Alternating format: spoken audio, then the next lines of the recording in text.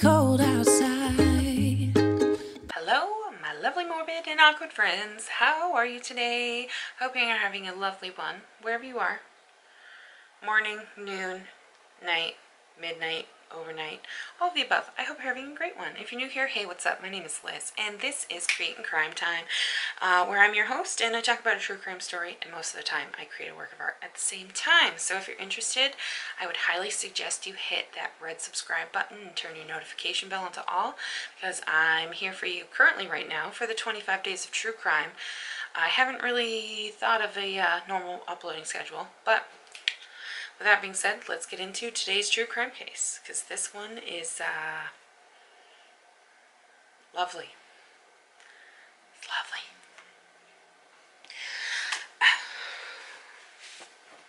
So today we are talking about the Cleveland torso murderer.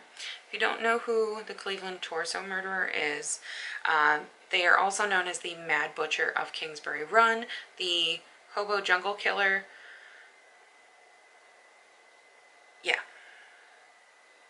Now, this was a span of crimes that happened in the 1930s in the Cleveland area, Cleveland, Ohio area, and these killings were characterized by the dismemberment of the 12 known victims and their disposal of their remains in the area around Kingsbury Run. Now, most of the victims came from east of Kingsbury, which is the Roaring Third, Hobo Jungle, and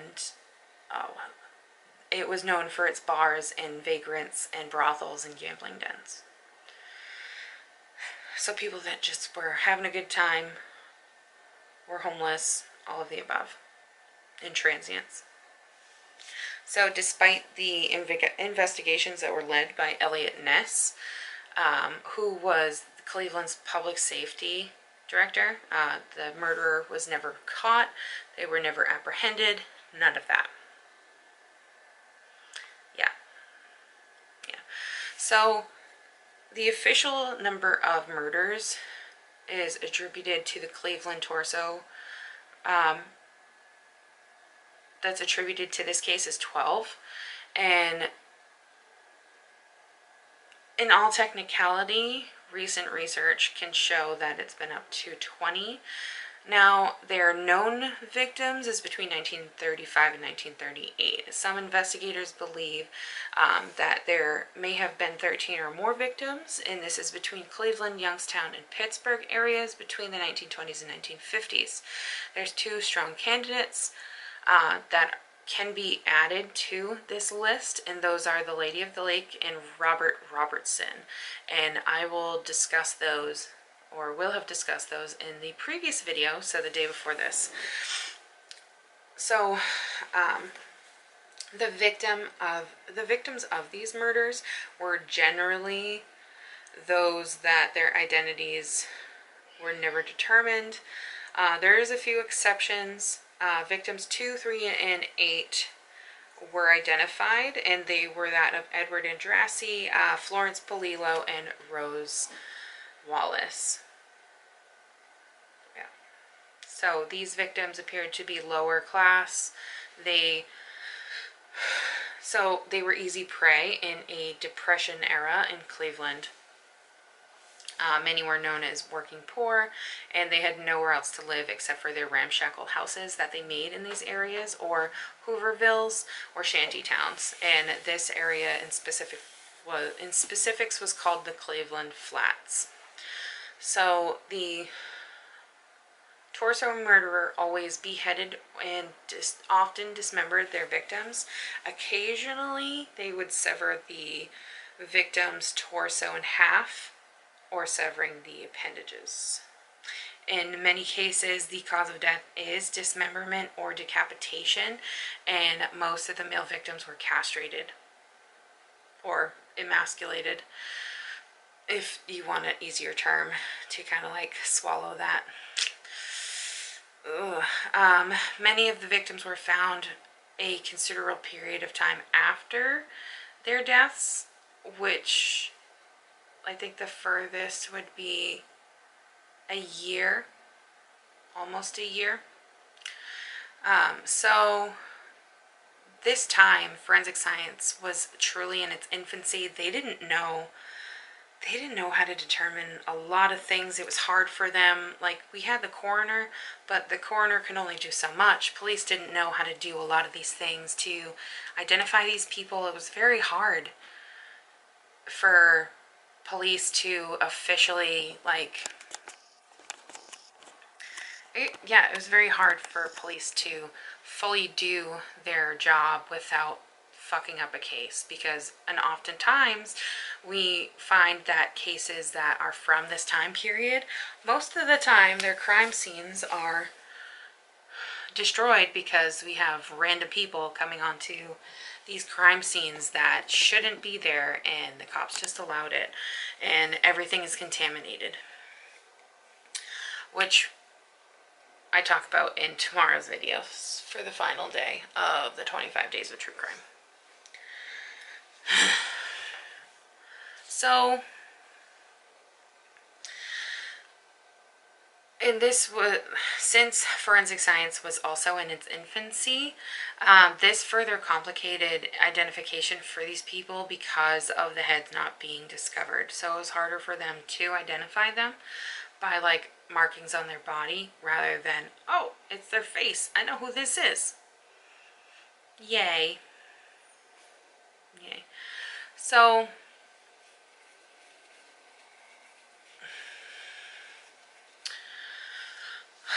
there are two suspects of this crime, and one was Dr. Francis Sweeney, and he, well, actually, you know what, we'll get into them afterwards. Let's talk about our victims first. So, in all technicality, the first actual victim should be the Lady of the Lake, but because I'm going to talk about her in another in the video before this, or I've talked about her in the video before this, we'll just focus on these 12. So these cases are about 3 that are identified and then 9 that are unidentified. So John Doe number 1, he would be found on the 23rd of September 1935 so the location he was found is called Jackass Hill, and this is the area of Kingsbury Run near East 49th Street and Praha Avenue. So he was found lying about 30 feet from John Doe number 1. So what they did is that John Doe number 2 actually became John Doe number 1 when they identified Edward Andrassy. His autopsy showed that he had been dead for 2 to 3 days prior to being discovered. He had been decapitated and emasculated, and his body was found nude. And his head would eventually be recovered. So they believe, obviously after finding his head, they would be able to identify him. Now, because they found John Doe number 1 right near him, here's 2 bodies out of nowhere, and cops don't know what to do about them. So John Doe number 2, he's found in the weeds of this hill area of Jackass Hill. And now, at first, he was estimated to have died 7 to 10 days prior to discovery, but the coroner was quick to revise this as to having been killed 3 to 4 weeks before being discovered. So John Doe number 2 was actually killed before Edward Andrassy. And this was thought to have happened because his body was saturated with oil and he was set on fire. His body also, he was emasculated, he was decapitated, his head would be recovered. His skin was also treated with a chemical substance that caused it to become severely red tinged and leathery and very rough. Very, very rough. So that's in 1935. A few months go by a few months I mean here comes January of 1936. Now on the 26th of January in 1936, and this finding goes into February. So a woman discovered baskets that were next to the heart manufacturing plant. And in these baskets were a torso, upper legs, like the thighs, a right arm, and a hand. And they were wrapped in newspapers that were dated one day prior to this. And this person would eventually become identified as Florence Genevieve Polillo, and her alias was Martin. So she would become identified after they find the remainder of her. So February 7th of 1936, now this is less than 2 weeks after, more parts of her body was found in a trash pile in a vacant lot. And this was on 1419 Orange Ave, but her head was still missing. Yeah. She was identified via fingerprint analysis, which was still very new at this time. She was dead 2 to 4 days prior to discovery, and they noticed that there was chicken feathers found on her body. So it was just like there's little weird things about each of these victims. Little weird things. So our next victim we're going to talk about, okay, so technically they called him John Doe too, but he has a different name, a different title. He's called the Tattooed Man, and every time I look at this case, I always see a picture of his face, and I'm like, man, if only they could identify him via his tattoos, that would be perfect. But you know, shit happens. So on the 5th of June in 1936, so we're going from February now to June, so just 4 months. We were talking about the Tattooed Man. Now, he was found on the 5th of June in 1936. Now, there were 2 boys that were walking along near East 55th Street Bridge, and beneath a tree, like in a gully near the tree, they would find a man's head, and this would be wrapped in a pair of pants. Now, next day, the 6th of June, they would locate the rest of his body, and his body was nude, left in front of the Nickel Plate Railroad Police Department.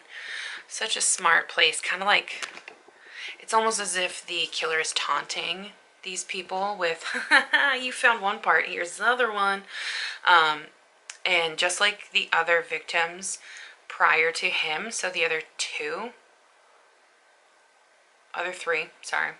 just like the other 3, his body was also drained of blood and it was cleaned. Now, these bodies were cleaned with, now I think it's the same way that the Black Dahlia was cleaned, which, wait for tomorrow, I believe that their bodies would clean with gasoline, and gasoline, and now if you put a chemical agent on top of that, it will cause your skin to become leathery. Which was the thing that was happening with these people's bodies, is that their skin was leathery. So, the police were hopeful that they would be able to identify him because of the tattoos on his body, but he wouldn't be identified. One part of this that pisses me off is that, I'm sorry, you have a man covered in tattoos. Now, clearly he worked. He's a hard worker. He paid for those tattoos. I mean, unless he was a sex worker, that's totally plausible. But tattoo artists in the area, since this was the mid-30s, there's not going to be a lot of them. They're going to be scarce and few and far between. So they would know exactly who these people are that would get a tattoo. Or they would be ex-military. So that's another theory I have, not one that's like a publicized one, is that I think that the Tattooed Man is like an ex-military personnel. So, the coroner determined that he had died 2 days prior to recovery, and he was around 25 years old, and he was also decapitated. So, John Doe number 3, he would be discovered a month later, like a month and 2 weeks later. Yay! So, 26th of July, 1936. he would be discovered. Now, he was discovered by a girl walking in the woods near Big Creek in Clinton Road. Now, this was in Brooklyn, Ohio. And in this area was also a homeless camp. And she came across the body of a nude man. Now, the coroner would determine that because there was, around him, there was blood found seeped into the ground. This is where they determined that this is where he was killed.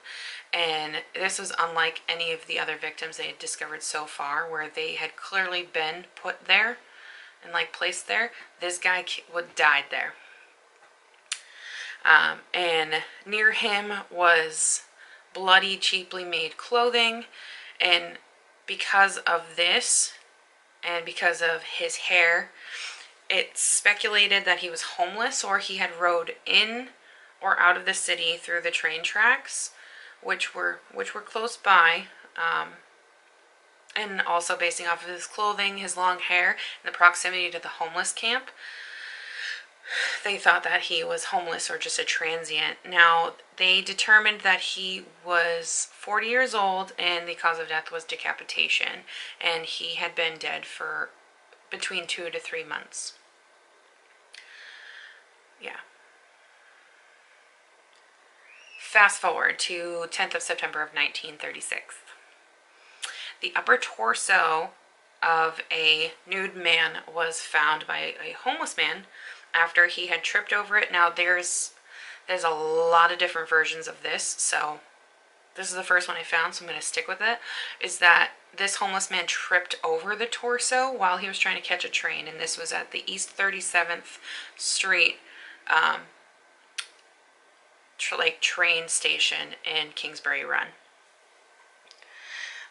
Like, I saw one where it still has to do with this homeless dude, but like he saw the torso in a sewer, which goes along like in where they find more of this person, but there's a lot of like speculation when it comes to how they first found him.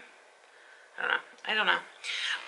Police would search for additional remains, but they would only find the victim's lower torso and legs in the sewer. This is after they had a diver go down. Now, while the diver went down, there was a crowd of over 600 people that were watching him. Because, I mean, they just discovered another body, so there's going to be a giant crowd. Here comes contamination of a crime scene again. Woo!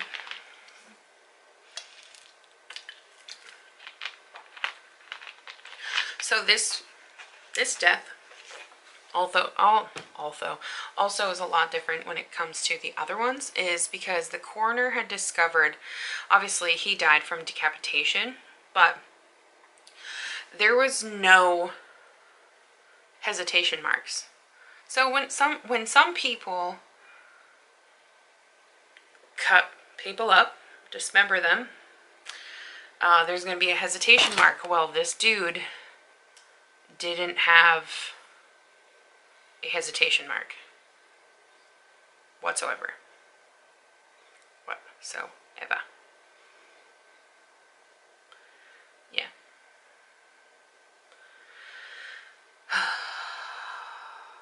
Oh, and from this, he also determined that the killer was strong, confident, and familiar with human anatomy. This also ties into my case for tomorrow. And this is due to, like, all of this is due to the head having been cut off in one strong, clean stroke. John Doe was estimated to be in his late 20s, and that he had been dead for about 2 days prior to discovery. Fast forward to the 23rd of February, 1937, a woman's torso had washed up on the shore of Bratton Hall, which was near Lakeshore Boulevard. And also people say this is Euclid Lake, which this ties into the Lady of the Lake. Yeah. So this is Jane Doe number 1. She was found close to where the Lady of the Lake was discovered. So this is how those two tie in together, because it's on the same like hunting grounds basically, if you think about it in a really strange way. Yeah, so that's in February they found the torso. In May, so 3 months later, the bottom half of her had washed up near East 30th Street, and she was believed to have been in her mid-20s, and she remains unidentified. She was decapitated. That was her cause of death. She had been dead for 2 to 4 days.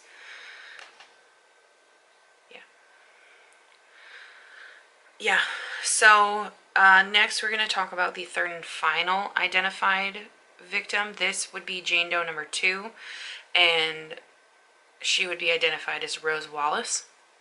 So 6th of June in 1937, a teenage boy discovered a human skull under the Lorraine Carnegie Bridge. Next to it was a burlap bag, and in the burlap bag contained the dismembered, rotting remains of what turned out to be a petite African-American woman's, like, torso. Yeah. And this woman would be about 40 years old. Now, because dental work was still, like, not as, dental ID was not fully there, so they made a kind of positive but unofficial identification of this body due to her extensive dental work. Now, she had fillings and caps and stuff like that, so they were able to identify her as Rose Wallace. And she had been dead for about a year prior to discovery. They believe that she died in June 1936.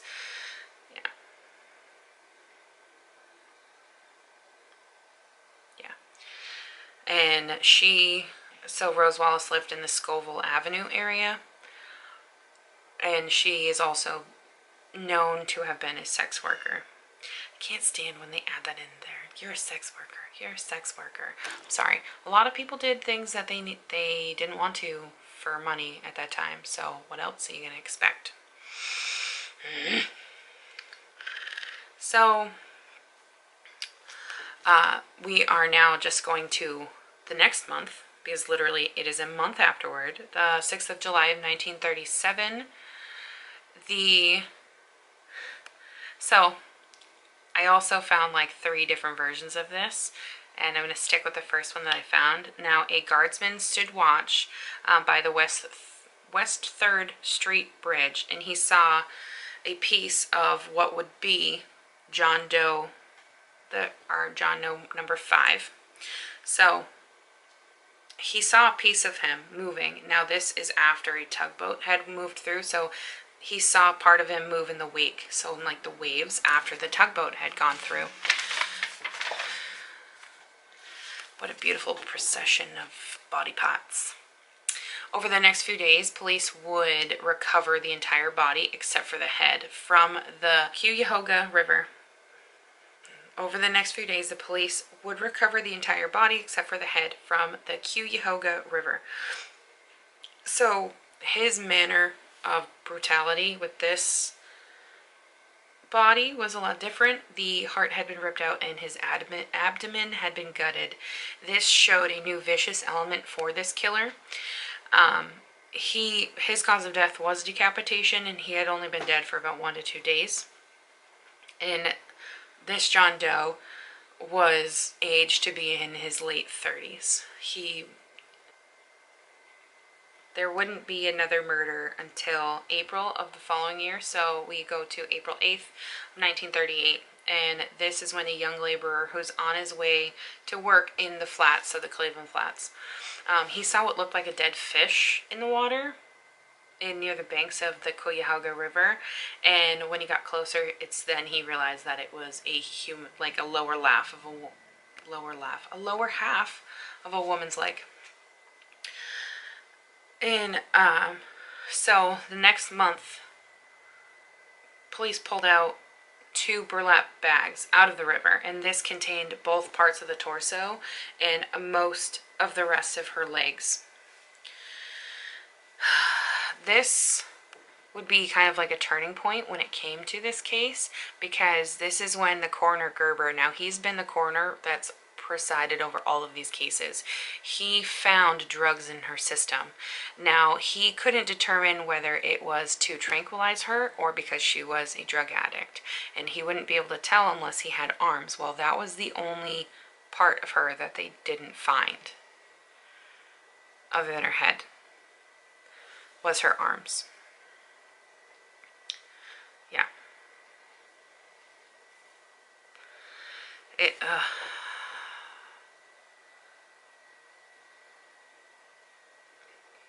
yeah. Also, in the bags, there was a left foot and another thigh. So Coroner Gerber determined that she had been dead for 3 to 5 days. Her cause of death was decapitation. She had light brown hair, and there was significant damage, like internal and external damage, when it came to her body. Her cervix was damaged. Now, he took this as either she gave birth, like, not long before this happened, or from having an abortion. And she also had a C-section scar. So this is clearly a woman that has had children. Yeah. Yeah. So the last two that were found on the same day, and we will move from April now to August, on August 16th of 1938, and this is when they discovered Jane Doe the 4th and John Doe the 6th. Now, 3 scrap collectors were foraging in a dumping site at the East 9th and Lakeside, and they found the torso of a woman. Now, the woman's torso was wrapped in a men's double-breasted blue blazer, and then it was wrapped again in an old quilt. Her arms and her legs were discovered in a makeshift box that was made, like, not very long before that. And they were also wrapped in butcher paper, brown butcher paper, and held together by rubber bands. Her head was also similarly wrapped with the brown butcher paper and the bands. So this discovery is when Coroner Gerber figured out that some of the body parts had been refrigerated. It showed signs of refrigeration. And when they were, so coroners there, all the police are there, they were looking for more pieces of her, and that's when they discovered the second body. Now, the second body was only a few yards away, and where these bodies were is in plain view of Elliot Ness's office. And this is as if the killer wanted to taunt him, be like, hey, look at, there you go. There's 2 murder victims on a silver platter. Yeah. So Jane Doe the 4th, she was a skeleton. She had been dead anywhere between 4 to 6 months, aged between 30 and 40. Decapitation wasn't determined as cause of death. It was actually homicide because they couldn't definitively determine it. And there was light brown hair remnants on the body. John Doe the 6th, he was also skeletonized. He was dead anywhere between 7 to 9 months. Homicide, again, is the cause of death, and he was aged anywhere between 30 and 40. So with him, when they found him, his bones were found wrapped in butcher paper, and his skull was in a tin can. Kind of like presented as a gift. Like, here you go. So this would be the last murder case because, well, that would happen in this area. And after this is when they would receive a letter stating that the killer had vacationed in California And that would lead us to tomorrow's case. But I also wanted to mention that they do have a police museum, and in this museum they're called death masks. So basically it's a casting of 4 of the victims' faces, and that is of Edward Andrassy, Florence Polillo, the Tattooed Man, and Jane Doe #1. They have their face cast on the wall, along with different like pictures and information when it comes to the case. They have this in Cleveland, and it's part of just like one small expo in this museum. Yeah, so clearly this case has never been solved, and I mean, I hope that this case will eventually become solved, because it would be nice to, or either that, figure out who these people are. Because even if they are hobos or transients, it would be nice to finally like give them their identity back and be able to bury them. Yeah. Yeah. So the other, I already talked about Dr. Francis Sweeney. Now, well, a little bit. He was a suspect, and then there was also a man named Frank Dolezal. Now, Frank Dolezal was just, he was ruled out. Absolutely ruled out. He was arrested in suspicion of Florence's murder, and he died of mysterious circumstances while he was waiting in jail. Yeah. So with Sweeney, because he was a doctor, that's one of the reasons why they suspected him. And he also was personally interviewed by Elliot Ness, who oversaw the investigation of the killings. And during the investigation, he noticed that Sweeney was drunk. So they put him in a hotel room for 3 days, told him sober up. And during the investigation is when they gave Sweeney a polygraph, and he failed. I mean, he's drunk, so what do you expect? But still. Ness believed he had his man, but it turned out he wasn't. There was no chance of him being this person. Sweeney would then threaten to harass Ness later on in the 50s with like postcards and stuff like that. And he would do so from his hospital confinement. But it stopped after he died, and he died in 1964. Yeah. So this case has literally like so sensationalized and so fucked up, and that's why I wanted to cover this, because people, and the little things that I found, there's like odd little things that people don't discuss in their videos, that like the dude's skull was found in a tin can, or the way that it's wrapped, or things that are found with these, like Jane Doe #3, nobody talks about the damage to her cervix or that she had a C-section scar. There's different things like that. It's like, man, I just want to know it. But I hope you guys enjoyed today's case of the Cleveland torso murders. If you did, hit the like button. Don't forget to subscribe, and I'll see you tomorrow for our final day of the 25 Days of True Crime, which is the Black Dahlia murder. Bye, you guys. But the fire keeps us warm.